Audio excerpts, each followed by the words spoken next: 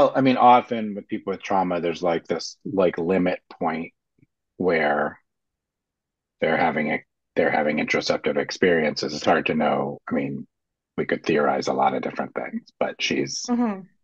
she's no longer sort of safe, right? Her mind is now doing something, wants her to be doing something else, Hmm. clearly. So I wouldn't call it a release. I would call No. it more like your mind saying no. And Hmm. then there's a lot of now you're here, right? So what I do, I mean, I think this is where you're going. Tell me if I'm not going the right place. What I do is I go very incrementally. So sometimes what that means is I have clients experience those things with me and not at home, or like sort of like longer ones with me, shorter ones at home. Sometimes I sort of extend the time really slowly.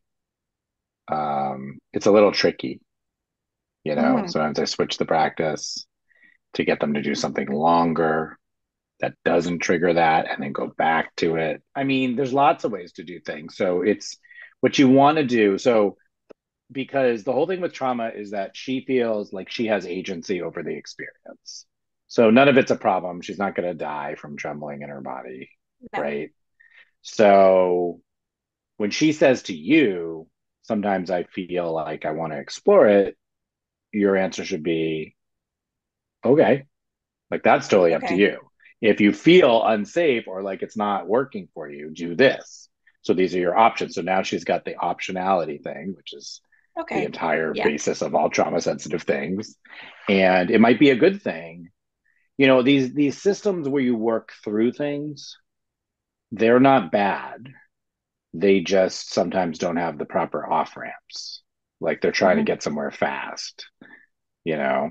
Um, so I think it's okay to say that you should always be thinking these words like that's entirely up to you. Like, Hmm.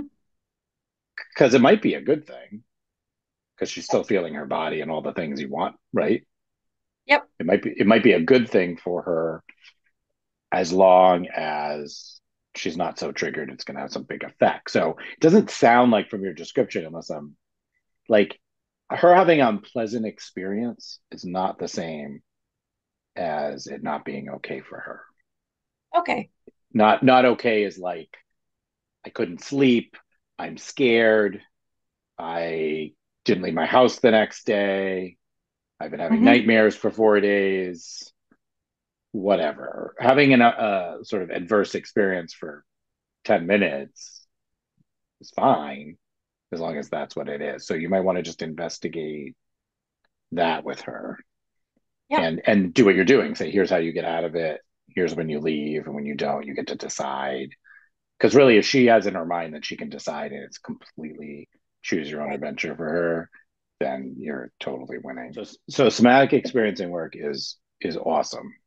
Hmm. It's awesome, but you need to do it with somebody who like knows what they're doing. Yeah. But it's very it's not the same thing at all, but it's like sort of akin to EMDR and its results. You know, you the therapist will um, sort of encourage you to generate a feeling in your body based on like a past experience or something, and Hmm. then stay with it. And then eventually, what happens is that feeling kind of dissipates or moves, and your brain. The theory is, but I've actually done this myself and it worked. Um, the the brain now is storing that memory in a place where it can process it. That's the theory, and it works. It definitely works. So it might be a really good thing for her. But she'll be better off with a practitioner. That's what I was asking, who can kind of like Yeah. talk to her about what's happening and be there with her. And then those practitioners are, I mean, in the U.S., I don't know. I mean, they're almost always therapists, but it's like it's sort of like you have a therapist in the room with you, you know, Hmm. because a lot of stuff comes up, and there could be moments where a little cognitive processing could be really helpful. But the shoulder, it's funny because most of the diagnoses don't help you that much, you know, because you're going to do all the same things. You know? So you're going to plug in that shoulder, you're going to strengthen the lats and the rear delts, you're going to do range of motion work, you're going to mirror is good. Like, so you ever do the good one, and then sometimes the one that's not, doesn't have as much range of motion follows suit a little. Um, all the things we were talking about. Yeah. Um, but this is what happens when the greatest hits are your rear deltoid and your latissimus muscles. Like when and it's really the muscles of your back body, right? Because that's not a natural thing when you're sedentary or whatever to work if you're not lifting anything up, if you're not pulling ever. So over time, you see this all the time, you know? And so when you go to the doctor, I mean, just for you in your head, like they look in there, you know, they see if the rotator cuff is torn, they see if there's inflammation, they can see, you know, there's lots of things. But in the end, they can't do anything for you unless you're going to get surgery. And unless it's a very big deal, surgery usually is not your best option in the shoulder.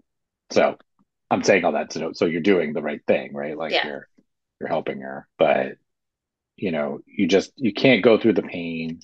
So you got to find. We were talking last time about some more like isometric kind of holds to get things stronger, right? So you can't always be moving it like you do. Like if you do Cobra and you stay in Cobra, that's an isometric hold, Right. right? You're basically engaging all your muscles. Okay. That's You what I, know, yeah, you're not moving all the time. yeah. You would think. I mean, they both have their place, but a lot of times when someone's injured, it's like you find a place where you can work and you have them work there, and that's the isometric part, and that does work. Like Okay. that does work to strengthen muscles. Like in concepts of building muscles, right? You have like the weight you're lifting, even if it's body weight, right? Like when you put your arm like that, you're lifting your arm's weight. And then you have what they call like time under tension, which is just how long the muscle is firing for. And so they both help the muscles grow and work better. So when people are hurt a lot, like they have, you know, when someone's like really injured, you go to the PT and they put those electro stimulation things on you, and that's the same thing. It's an isometric. It fires, and your muscle goes till it's done because you can't move. So they're going to do it for you. So it's the same. If you do this in your chair and you squeeze your shoulder blades together and you hold it, eventually you start to get tired, and it's when you're getting near that fatigue that you're really building strength. And also, you know, if you're a weightlifter, it's also volume. So if I do this 100 times, right, that's also going to build strength. The problem is with body weight is that going like this is not that hard. Do you know what I mean? Yes. Like working away from gravity is not that hard. But if I'm on the floor and I do salabasana like this and I hold it, you know, it gets hard pretty fast, right? Like 30 seconds later, you're like, this is really hard. Right. And that's good because that's gonna get those shoulder muscles to be stronger. Um, and have the ability to hold her in proper alignment. Because really, you're asking her to do things in proper alignment, but she doesn't have the muscles to do it, right? So any good Yeah. yoga therapist will be like, this is where I want you to feel it, right? Like I want you to feel it. Like, you know, explain like, you know, I want you to feel it in your between your shoulder blades and in your lats. You know, I want you to be sort of fighting gravity and I want it to get hard. Like that's what I would say. And they're like, oh, and I don't care. You don't have to say I. I'm just doing, but like you know, it doesn't matter how high you come up, like at all. Like you can come up a half an inch, right? It doesn't matter as long as those muscles are firing. But Cool. this little rear deltoid, if you don't do anything to work it, it doesn't work. You know, Okay. it needs input. The other All right. possibility, I just want to throw this out there, you know, and in addition, you know, people get upper cross syndrome from being like this. So she has tight pecs and all those things. So you can stretch them, just like lesson 14 stuff, but just remember to keep strengthening those weak muscles like all the time. I can't emphasize enough. Like, I can't tell you how many people I've seen in pain that have tried all sorts of things that you strengthen their muscles and the pain goes away. Like, people are too weak. In this case, like, what the breathing does is keeps the nervous system. So, strength has multiple components, but it's really the functionality of your brain talking to your muscles. So you have the actual muscles themselves, but then you also have how your nervous system functions. And so what you want is the nervous system to be pretty calm while doing these strengthening exercises. And that's the yoga superpower. Because like we teach them how to breathe, like take 6 long, slow, deep breaths while you hold this, which is very different than the PT, where they're like, hold this. It still works. That's what I'm saying. You could just say hold this and her muscles will still get stronger and that will work. But if you add the breath component, then what you're doing is making it so that she can work longer or harder without her nervous system giving up on her. The way you really see that, like with athletes, that's, I don't know, for me, this is really interesting. I like exercise science. Like someone like a professional power lifter who puts like, 700 pounds on their back or whatever and does a squat. Lots of people could do that muscularly, but very few people can do it nervous system wise. Like you have to train your nervous system to handle the input. And that's a lot of their work. And it's really interesting when you read about how these people train, because it's like somehow you have to be able to put 700 pounds on your back, squat really slowly, and stand back out without your nervous system just basically being like, no. Which, I could not do that. So it's like this long years process to get there. But I think what's kind of interesting is it is about your muscles, but it's not as much about your muscles as you think. It's also about your nervous system. So anyway, in our world, it's the same thing. But that's what's so cool about yoga, right? Like you see these like masters of asana, and they're like doing hard poses, and they're just kind of smiling, and they look like they're sipping a cup of tea. It's like really amazing to watch.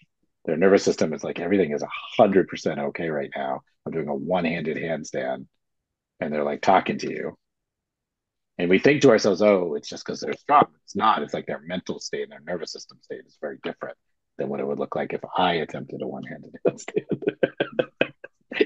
I'd be shaking and sweating and not talking to you, because my nervous system would be freaking out. Think about, I mean, there's a lot of factors, and we talk about this a lot, but one easy way to think about it is like, what does a like therapist say, or a private pay PT or something like that charge per hour? Something like kind of comparable. And that's usually, well, I don't know. I'm in the Northeast. I can't tell you. And then, you can move that around a lot, but another paradigm that might be helpful is if you had 20 clients a week, which is a full practice, because you can't, 20 clients a week will take you 40 hours to deal with. That's how much you'd be making per year. So you can think about it that way. You know what I mean? So your needs are what they are. So, if you charge $50 an hour, that's $1,000 a week. You take a 2-week vacation and always have 20 and never have 18, you'll make 50, but more likely you'd make like 25 or 30. And that's not a lot of money in most places, right? That's not really a great salary. So that's another way to look at it if you're just looking at it from your personal way of looking at it. I said all these in the lessons, but we don't get health insurance, we don't get retirement plans, we don't get pensions, right? We get nothing. So that's why you see those prices. And I would say for most people I'm talking to, and like in our practicums, they're in the ones, like depending on where they live, like 120 to 180 seems to be like a normal range. Well, I'm saying all this to say, try to look at it very practically. Like, what would I make? If you're trying to do it for a living, how much do you need? And the other thing that goes into my pricing is that I Robin Hood everything. So I like to work with people without money. So the reason I have the rate I have is because I reserve part of my practice for low income people. Pricing is super interesting. I think it's kind of fascinating. This is an important thing. It's like, how do you do it equitably if you're trying to make a living and you want to serve as many people as possible? So you have to decide like what portion of your practice is going to be under your full rate. That's all. That's what I do. But I think normal would be, what do people pay for sort of these types of services? You know what I mean? Like one-on-one acupuncture appointments, one-on-one therapy appointments, like these kinds of services that, acupuncturists have graduate degrees, therapists have graduate degrees, you know, you're in school for however long you're in school, you know, learning things. So that's how I Mm. think about it.